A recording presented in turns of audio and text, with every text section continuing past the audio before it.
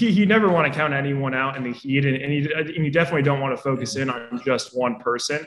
But I mean, Thomas is for someone like me, where like I could see talent. If I watch someone for like 3 seconds swimming, I can see a lot of their talent, and you can see it with Thomas. I mean, he is a beast. So I knew he was going to be really good, but there was no shortage of talent in any of the other lanes in that heat either. So it was definitely one of those scenarios where like going in, it's like I'm really putting pressure on myself to execute the best race strategy for me. And we'll see where that turns out. But definitely like when I delve into the race video, I think there's going to be a lot to learn from Thomas.